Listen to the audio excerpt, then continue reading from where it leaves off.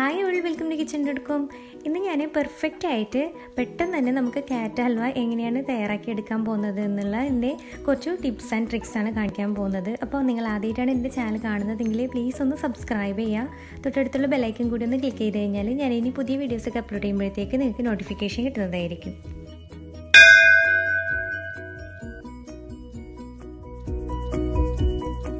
അപ്പോൾ കാരറ്റ് ഹൽവ ഉണ്ടാക്കാൻ വേണ്ടിയിട്ട് ആദ്യമായിട്ട് നമുക്ക് വേണ്ടത് ഒരു നോൺ സ്റ്റിക്കിൻ്റെ പാനാണ്. അപ്പോൾ ക്യാരറ്റ് ആദ്യം നമ്മൾ വേവിച്ചെടുക്കുന്നത് വെള്ളമോ പാലോ ഒന്നും ചേർക്കാതെയാണ്. അപ്പോൾ സാധാരണ ഒരു പാത്രത്തിലാണെങ്കിൽ പെട്ടെന്ന് അടിയിൽ പിടിക്കാനുള്ള ചാൻസ് ഉണ്ട്. ഇപ്പോൾ നോൺ സ്റ്റിക്കിൻ്റെ പാത്രം എടുക്കുന്നതാണ് എപ്പോഴും നല്ലത്. പിന്നെ ഞാനിവിടെ ഒരു കിലോ ക്യാരറ്റാണ് എടുത്തിരിക്കുന്നത്. അത് ഗ്രേറ്ററിൽ നന്നായിട്ട് ഗ്രേറ്റ് ചെയ്തെടുത്തതാണ്. അതായത് ചെറിയ നമ്മുടെ ഗ്രേറ്ററിൽ രണ്ട് തരത്തിലുള്ള ഹോൾസ് ഉണ്ടാവും, ഒന്ന് ചെറുതും ഒന്ന് വലുതും. അപ്പം ചെറുതിൽ വെച്ചിട്ട് വേണം നമ്മൾ ഗ്രേറ്റ് ചെയ്തെടുക്കാൻ. അപ്പോഴായിരിക്കും കൂടുതൽ കാണാനും കഴിക്കാനൊക്കെ നല്ല ടേസ്റ്റ് ഉണ്ടാവുന്നത്. അപ്പോൾ അതെല്ലാവരും പ്രത്യേകം ശ്രദ്ധിക്കണം. ഇനി ഇതൊരു 15 മിനിറ്റ് നന്നായിട്ടൊന്ന് വേവിച്ചെടുക്കണം. അതായത് നമ്മൾ ഇടയ്ക്കൊക്കെ ഒന്ന് ഇളക്കി കൊടുക്കുന്നത് നല്ലതാണ്.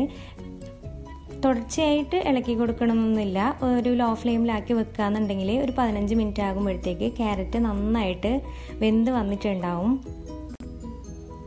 ഇതിപ്പോൾ നല്ലപോലെ വെന്ത് വന്നിട്ടുണ്ട്, അടിയിലൊന്നും പിടിച്ചിട്ടൊന്നുമില്ല. ഇനി ഇതിലേക്ക് ഞാൻ ചേർക്കുന്നത് പഞ്ചസാരയാണ്. ഏകദേശം 1 കിലോ ക്യാരറ്റിന് 1 കപ്പ് പഞ്ചസാര ഒരു കറക്റ്റ് അളവാണ്. പിന്നെ നിങ്ങൾക്ക് കൂടുതൽ മധുരം ഇഷ്ടമാണെങ്കിൽ കുറച്ചും കൂടുതൽ ചേർത്ത് കൊടുക്കാവുന്നതാണ്. പിന്നെ ഇത്രയും മധുരം വേണ്ടെന്നുണ്ടെങ്കിൽ കുറച്ച് കുറവ് ചേർത്ത് കൊടുത്താലും മതിയാവും. ഇതിപ്പോൾ പഞ്ചസാര ചേർത്ത് കഴിഞ്ഞ് ഒരു 1-2 മിനിറ്റ് കഴിയുമ്പോൾ തന്നെ അതൊക്കെ മെൽറ്റായി കുറച്ച് ജ്യൂസി ആയിട്ട് നമ്മുടെ കാരറ്റ് ഹൽവ മാറാൻ തുടങ്ങും. ഇപ്പം ഇത് നിങ്ങൾക്ക് കാണുമ്പോൾ തന്നെ മനസ്സിലാവും. ആദ്യം പഞ്ചസാര ഇടുന്ന സമയത്ത് കുറച്ചും കൂടി ഡ്രൈ ആയിട്ടായിരുന്നു ഉണ്ടായിരുന്നത്. ഇതിപ്പോൾ പഞ്ചസാരയൊക്കെ മെൽറ്റായി കുറച്ചു ഒന്ന് ലൂസായി വന്നിട്ടുണ്ട്. ഈ സമയത്ത് ഒരു 1/2 ടേബിൾ സ്പൂൺ ഏലക്കാപ്പൊടി കൂടി ചേർത്ത് കൊടുക്കാം. ഇനി ഇതിലേക്ക് ഞാൻ ചേർത്ത് കൊടുക്കുന്നത് പാലാണ്. ഇപ്പോൾ ഒരു 1/2 കപ്പ് പാല് മതിയാവും നമുക്ക് 1 കിലോ ക്യാരറ്റിന്.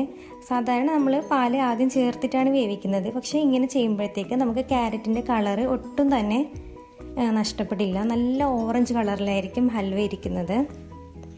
അപ്പോൾ അത് മാത്രമല്ല, നമ്മൾ ഈ പാൽ ഒഴിച്ച് കഴിയുമ്പോൾ തന്നെ പെട്ടെന്ന് അതൊന്ന് വറ്റി വരും. അപ്പോൾ ഒരു മീഡിയം ഫ്ലെയിമിലിട്ടിട്ട് വേണം ഇത് ചെയ്യാൻ. അപ്പോൾ ഒരുപാട് സമയം എടുക്കില്ല. അപ്പോൾ പാല് നന്നായിട്ട് വറ്റിക്കഴിയുമ്പോഴത്തേക്ക് ഞാനിതിലേക്ക് ഒരു 3 ടേബിൾ സ്പൂൺ പാൽപ്പൊടി കൂടി ചേർത്ത് കൊടുക്കുന്നുണ്ട്.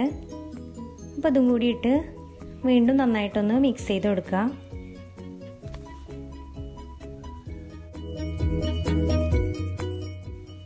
ഇനി ഇതിലേക്ക് നമുക്ക് ആവശ്യത്തിനുള്ള നട്ട്സൊക്കെ ചേർത്ത് കൊടുക്കാം. അപ്പോൾ ഏത് നട്ട്സ് വേണമെങ്കിലും ചേർത്ത് കൊടുക്കാം. കാഷ്നട്ടോ ആൽമണ്ട്സോ പിസ്താഷ്യോ അങ്ങനെ ഏത് വേണമെങ്കിലും നിങ്ങൾക്ക് ചേർത്ത് കൊടുക്കാവുന്നതാണ്. ഞാനൊരു 2 ടേബിൾ സ്പൂൺ കാഷ്നട്ടാണ് ചേർത്തത്.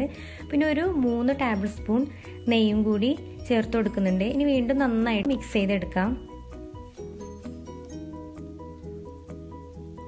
ഇനി ലാസ്റ്റായിട്ട് ഞാനൊരു 3 ടേബിൾ സ്പൂൺ കണ്ടൻസ്ഡ് മിൽക്കും കൂടി ചേർത്ത് കൊടുക്കുന്നുണ്ട്. അപ്പോൾ നിങ്ങൾക്കത് വേണ്ടെന്നുണ്ടെങ്കിൽ സ്കിപ്പ് ചെയ്യാവുന്നതാണ്, പഞ്ചസാര തന്നെ മതിയാവും. അപ്പോൾ ഇതും കൂടി ചേർത്ത് നന്നായിട്ടൊന്ന് മിക്സ് ചെയ്ത് കഴിയുമ്പോഴത്തേക്ക് നമ്മുടെ കാരറ്റ് ഹൽവ റെഡി ആയിട്ടുണ്ട്.